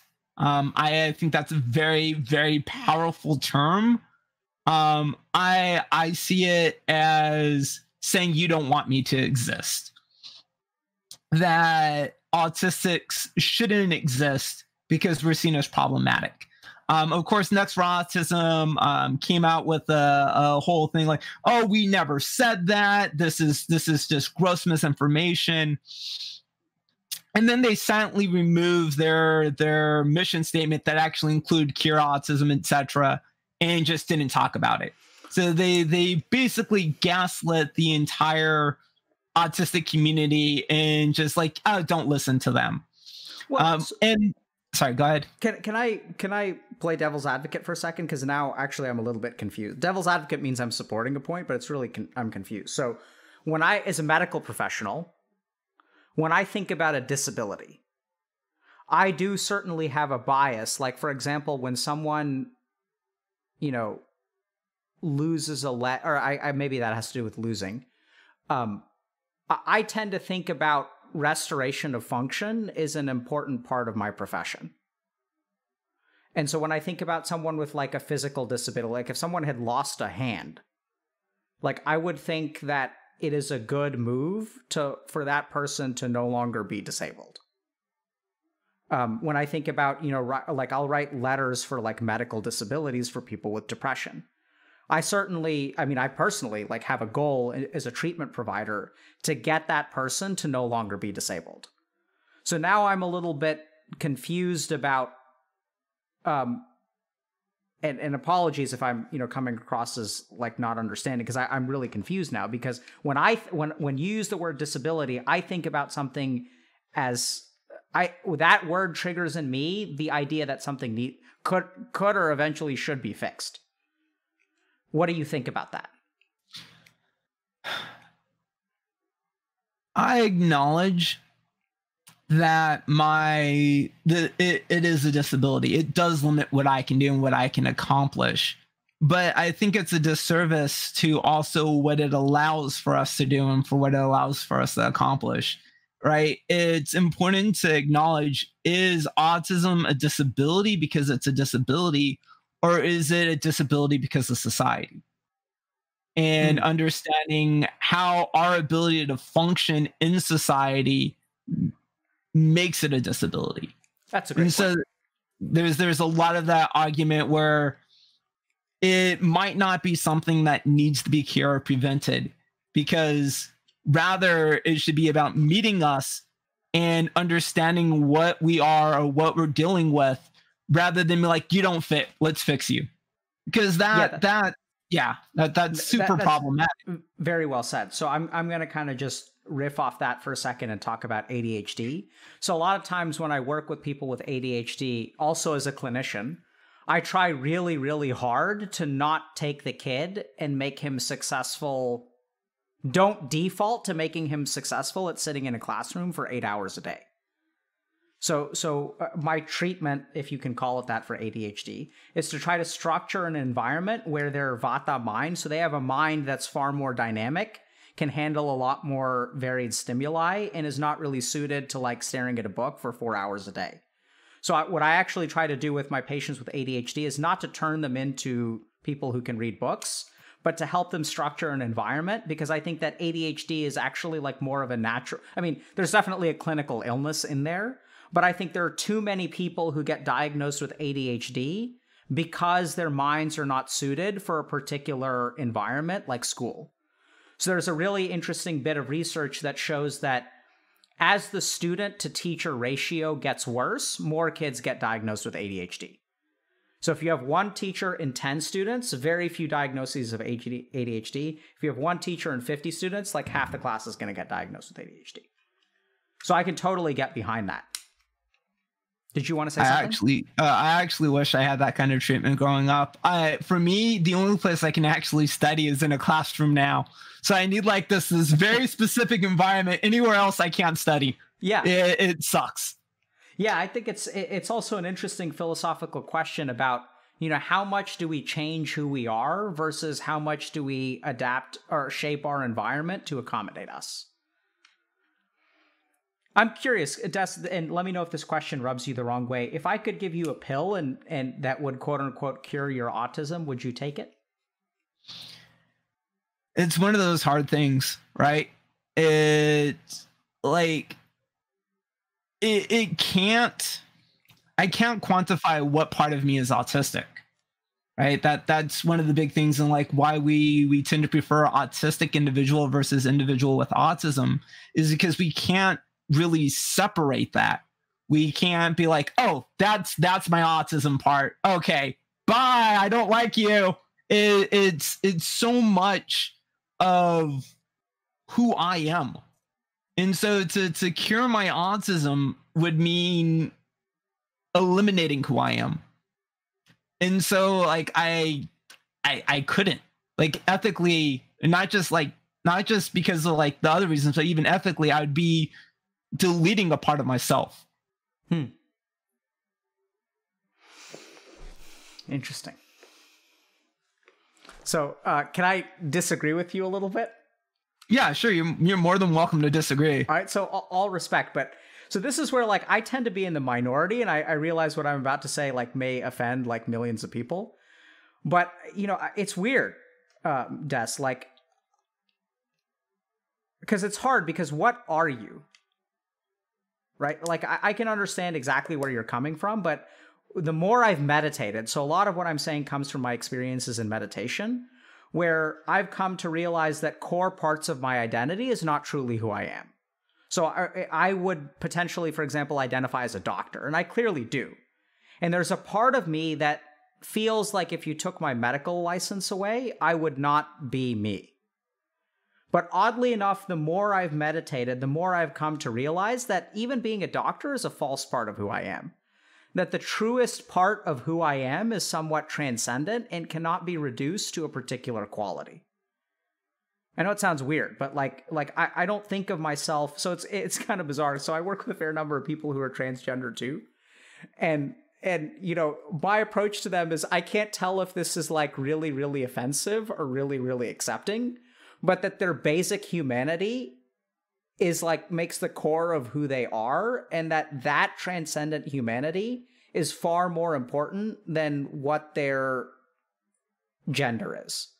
And some people get really offended by this, and we have that conversation, and other people really appreciate it. I'm not sure what's right or wrong. It's just been my experience in terms of discovering who I am. Because there's a part... Yeah. Sorry, I don't think I follow. Doesn't that fit my statement? Because you said that... It may. Sorry. Yeah, so that's what's also kind of confusing. I think it's a different way of looking at identity, but like... there's a part of me that says that we could change a lot of things about you and you would still be you. But what I'm hearing you say is that you consider your identity to be entangled with autism. And so removing the autism is removing a piece of you. Right. Like philosophically and somewhat neuroscientifically speaking, like our consciousness is our brain, right? We could argue that the structure of our brain plays a large role in our consciousness. With autism being a neurological disorder, the way that my brain is shaped so by my autism. So to change that neurological component would be to change myself. Yeah, so then my next question is changing yourself a bad thing? There's a difference between changing yourself in neuroplasticity and changing key components of your identity. And in that, I can't think of a good example right now. There's superficial change that we all have that to some degree I think can be critical.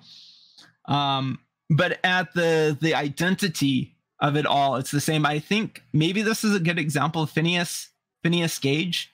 For those who don't know, Phineas Gage had a rod. He was a railroad worker. He had a rod go through his job, basically. I can't think of the specific, and went through the frontal cortex, which caused his entire behavior to change.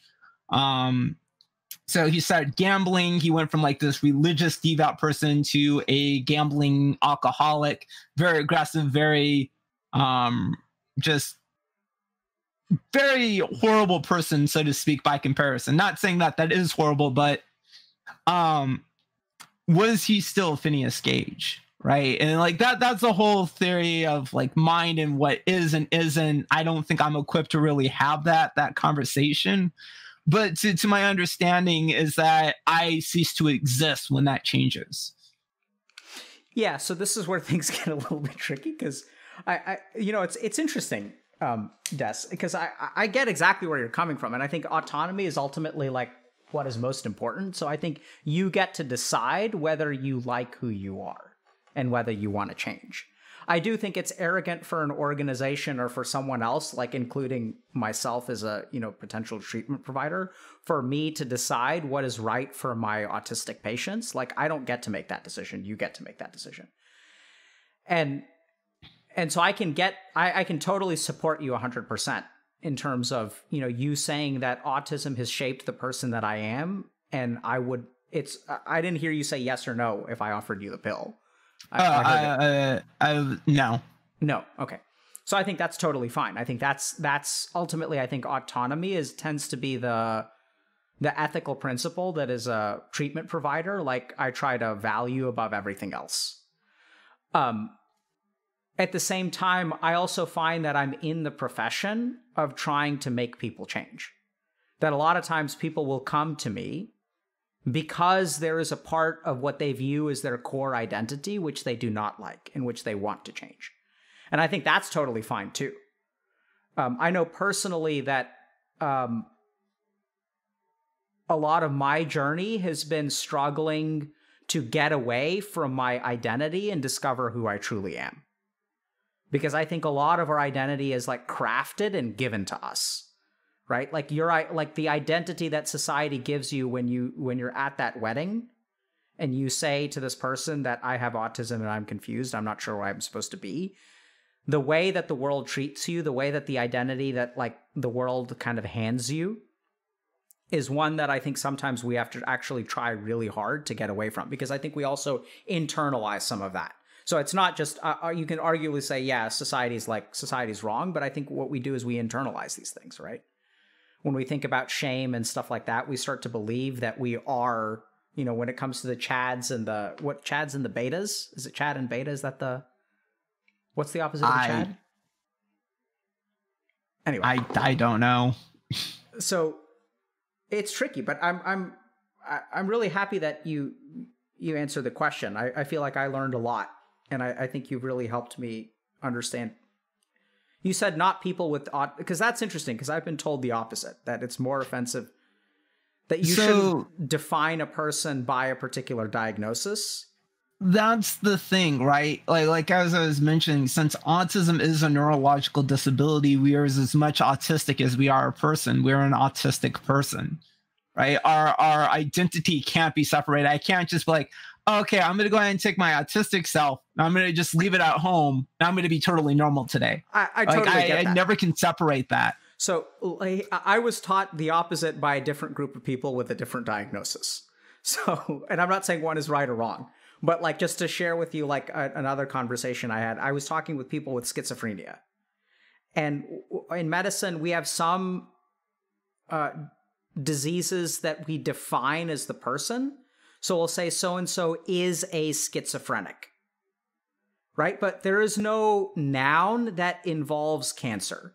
So cancer is an illness, like you're not defined by your cancer, like you get diagnosed with a cancer. I have a cancer. I'm not like a canceric. And so people, like when I was kind of like talking to people with schizophrenia, what they were sort of saying to me is that they don't appreciate being defined by a particular illness or aspect of themselves, and that they think that the person is more important with schizophrenia because they're still a person. And the problem is that once you get labeled as a schizophrenic, you become a schizophrenic.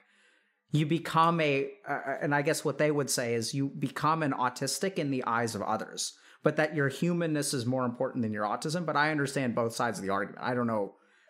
I think when it comes to schizophrenic, it has a lot to do with the stigma.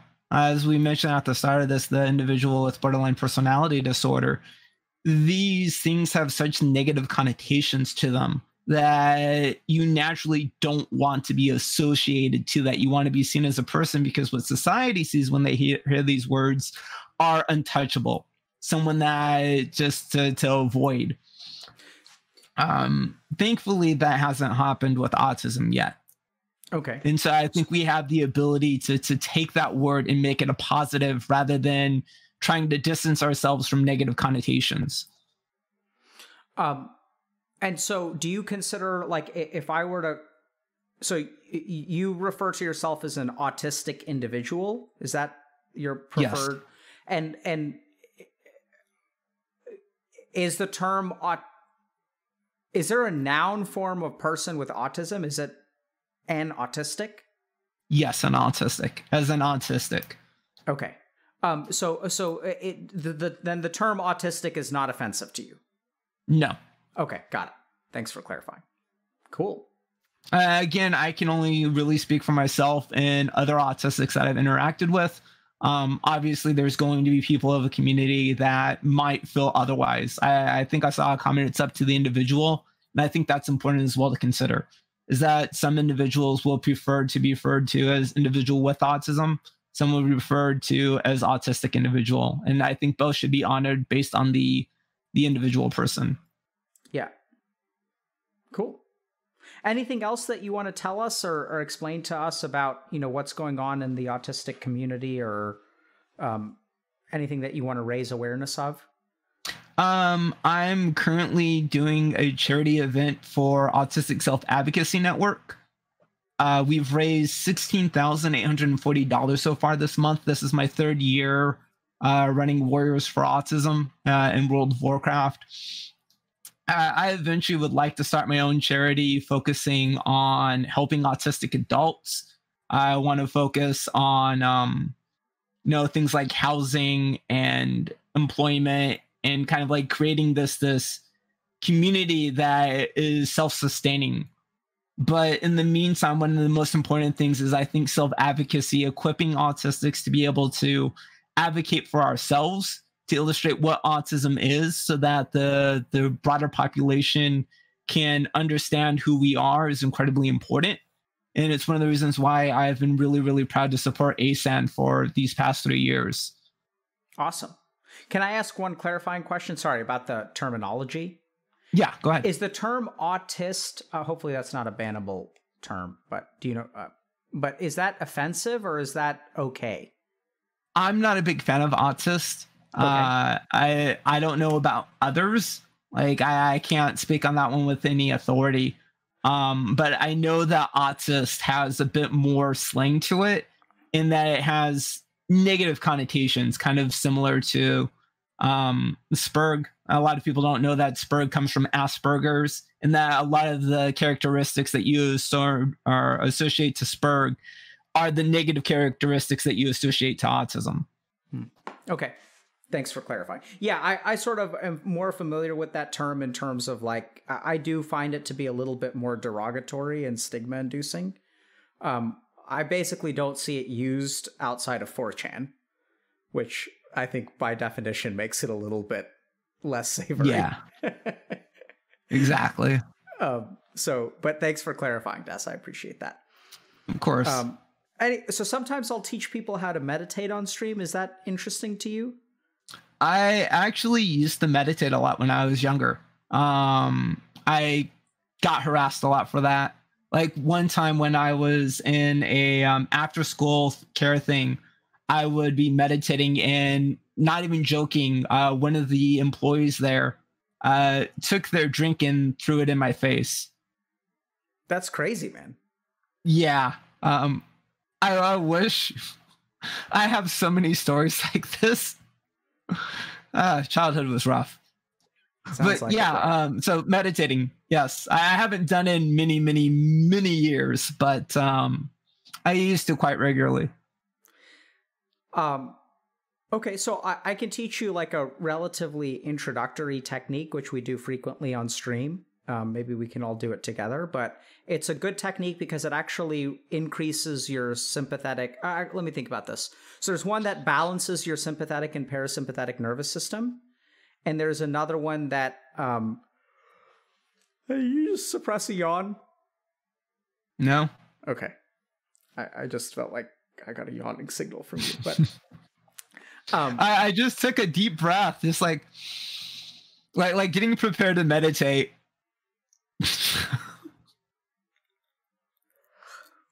Sorry. I was like, oh, he's trying not to yawn to be polite, and he's been programmed. So. Oh no! Oh my God! I was taking physics, calculus-based physics, and it was late at night, and I totally forgot where I was, and I just let out this big while the teacher was talking. Yeah. I have something to show you real quick.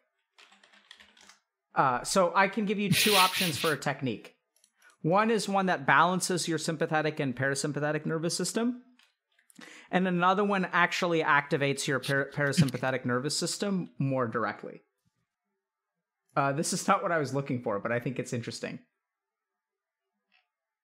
So there's some evidence that people who test high on sociopathy don't actually... people who test high on the sociopathy scale actually don't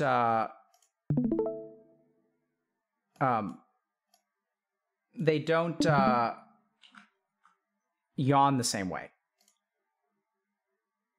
So, like, if a contagious yawning is less common in people who are sociopaths.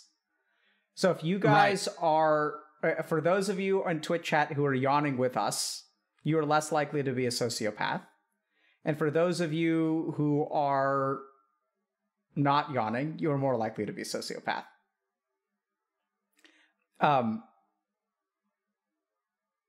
This is not the paper I was looking for, but I grabbed it anyway, just because I think it's interesting, because this one talks about autism versus psychopathic traits. I've never seen a paper that compares the two, but I'll have to look at this. I can send this to you if you want. I'd actually really like that. Yeah. That was actually one of the hardest things I found about my master's program, was reading papers. Oh God, I hate papers so much. I think that's the ADHD part though. Anna Luddy. I don't know her, but okay, interesting. So in terms of meditation, we can do something that is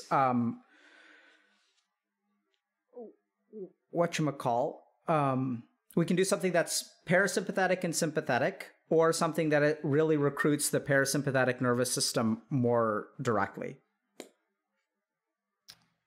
Let's try the parasympathetic more directly.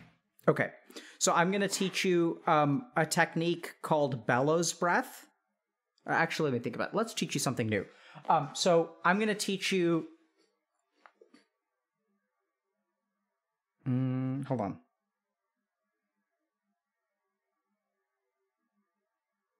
Yeah, okay. I'm gonna teach you a technique called bellows breath. Or... no, that's not the translation. I'm going to teach you... I forget what the Sanskrit word is, but I'm going to teach you... yeah, let's just call it bellows breath. It's technically not correct. But so what I'm going to do is do a series of rapid, forceful exhalations, followed by a passive inhalation. It's kind of hard to describe it. You'll understand, I think, hopefully, when I show you. So we're going to breathe very rapidly, focusing on the exhalation. And then what's going to happen is our CO2 level is going to drop really low. And so as our CO2, as we become hypocarbic, our respiratory drive is going to compensate by slowing down our breathing. And so as we slow down our breathing, it's going to be like really, really natural. And then we'll sort of be in this like chill state afterward. Okay, so what I'm going to do, I'll just demonstrate. So we're going to start with I'll do 9 breaths. And I'm going to blow out forcefully through the nose 9 times. And it sounds kind of weird, but I'm not going to focus on inhaling. I'm just going to try to push out air over and over and over again. And then after 9 breaths, I'm going to just be silent, okay? So, ready?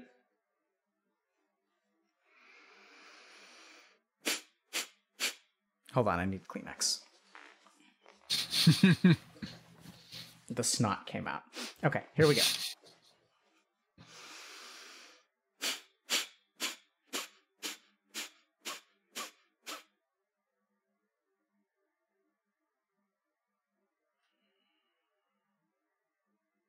Did you get that? So 9 forceful exhalations. Okay. Okay. So Let's try this. I'm gonna watch you do it. Okay. Okay. So breathe out hard 9 times, and then just chill after. Okay.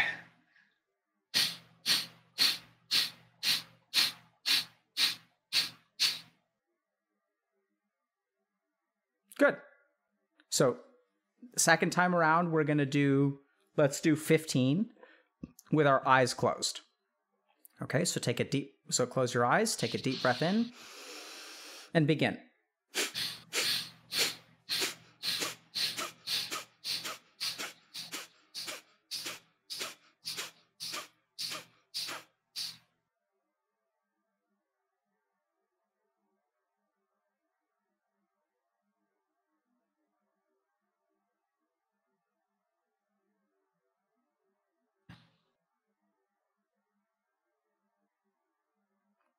All right, let's do 20 now. How do you feel after the 15 breaths? Confused mostly. Okay, so let's try 20. Am I supposed to breathe in directly after the 15, or do I hold my breath there for a bit? Don't hold your breath. Okay. Just do whatever feels natural. Because holding my breath is what felt natural. Because I just didn't want to breathe. Yep, that's the point. So, but don't try to hold your breath, right? So I told you that there's going to be a natural slowing of your respiratory rate because you're hypocarbic.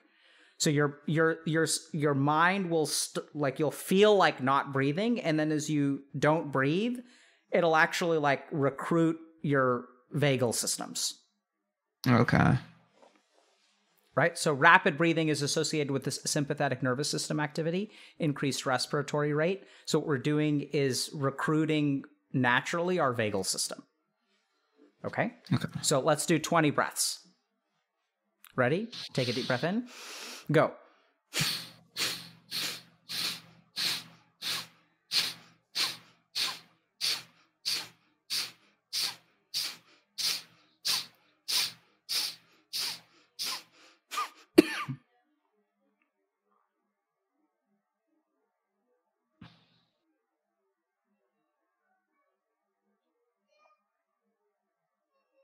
So we're just going to sit in this space for about 60 seconds.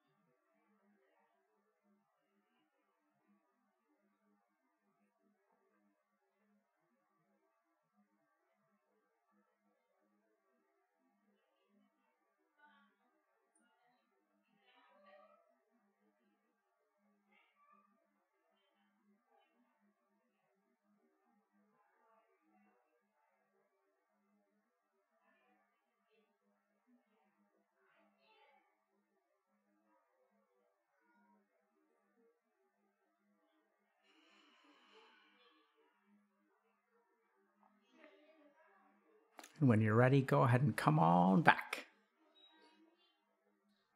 How you feeling? It feels very similar to a hot shower or a hot tub or relaxing on the couch with a loved one. Interesting. Relaxing on the couch with a loved one meditation. Well, yeah, there's these times where you just find a really good show. It's not super exciting, but you just feel so at peace with your loved one that you just kind of melt into the couch. You don't really know how to.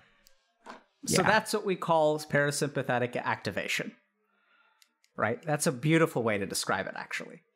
Is you're kind of recruiting your floatiness, your chillingness. And, I'd be a little bit careful, Des. I'd experiment a little bit on your own. Maybe if you have a clinician involved, just touch base with them. But my hope would be that if you're ramping up towards an autistic meltdown, you may be able to use this to recruit some of that floaty sensation. You just got to be a little bit careful that initial hyperventilation phase doesn't actually make things worse. Chances are, I use this technique for people who have panic attacks. And if they can do it kind of early enough, they can sort of stave off the panic attack. And a lot of times, even in the middle of a panic attack, it can be helpful. And they always tell me when I do it with someone who's acutely in a panic attack, like in the emergency room, they say it doesn't help.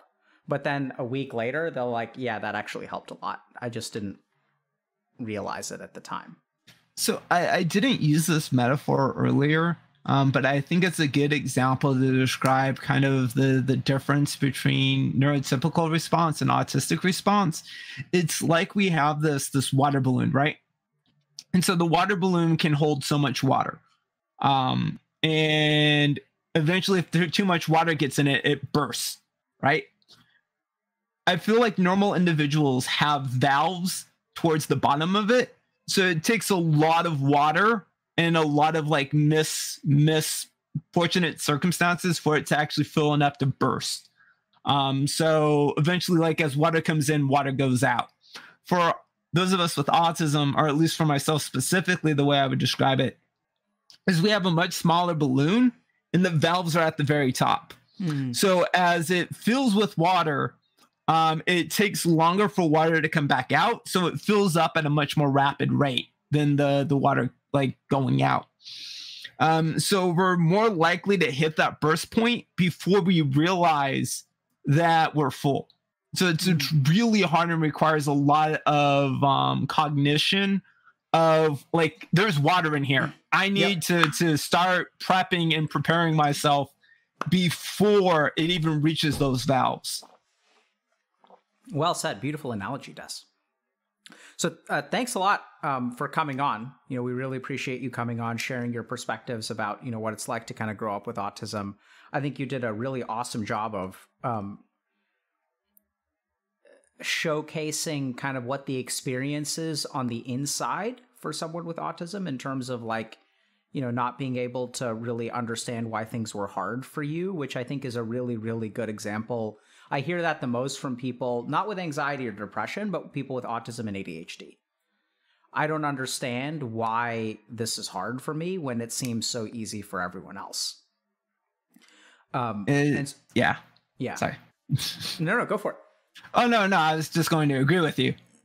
Yeah. I think it's a beautiful way to describe, because a lot of times people aren't going to know, like people who may wonder if they're autistic. I think this is a really key takeaway for them, is that if things just seem really, really hard for you and like they seem so much easier for other people, there may be something going on like autism or ADHD. Exactly. So I think that's actually like a really beautiful way to put it. So thanks very much for coming on. Thank you for all the work that you do. I think it's awesome that you're doing it. And yeah, man. Thank you.